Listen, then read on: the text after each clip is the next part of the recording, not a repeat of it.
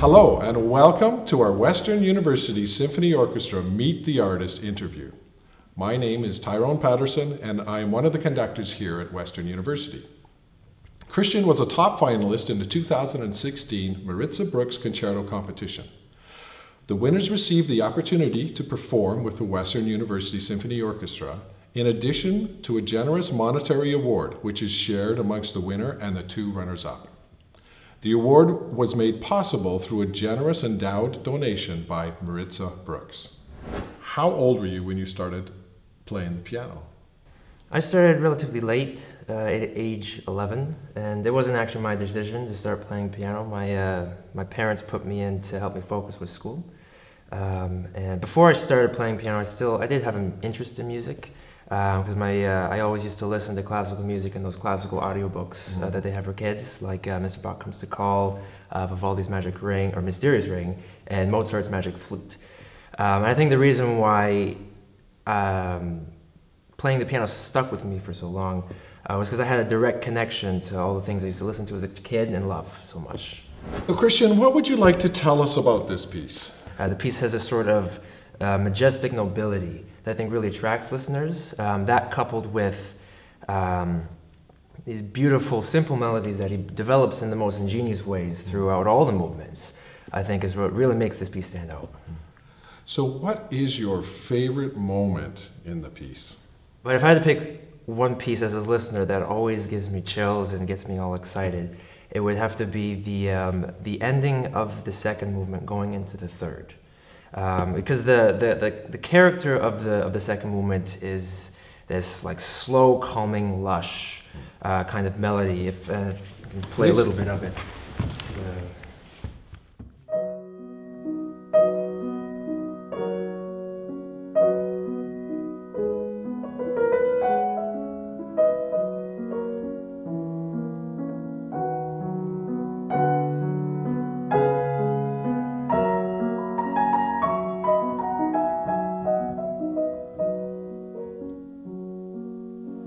Very calming, very soothing, and then the way that this movement ends is with a descent in the piano on B major from here, and it goes all the way down, da da da da da, to here,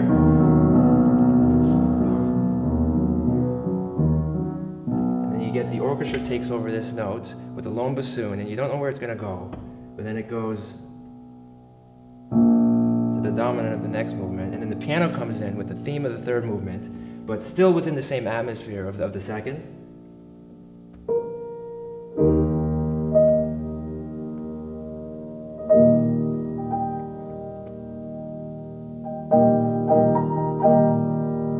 It's sort of like the sunshine is about to like peak the horizon, but it's not there yet.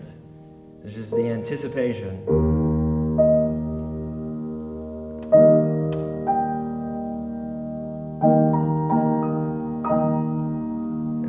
There's just a burst of light.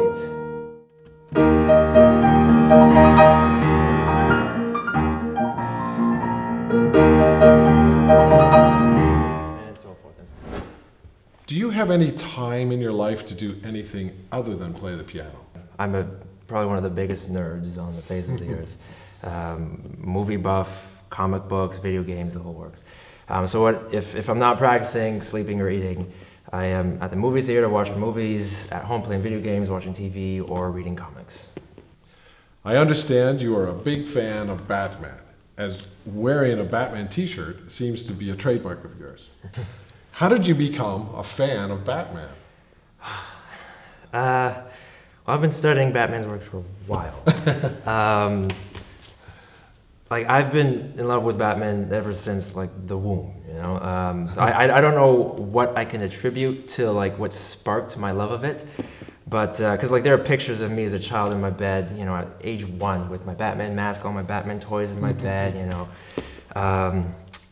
Yeah, I honestly don't know what it is specifically about him that really draws me into it. I think part of it is just nostalgia of having been introduced to him at an early age. Well, it's obvious you are a wonderful musician and a very special person, and I'm very much looking forward to our concert.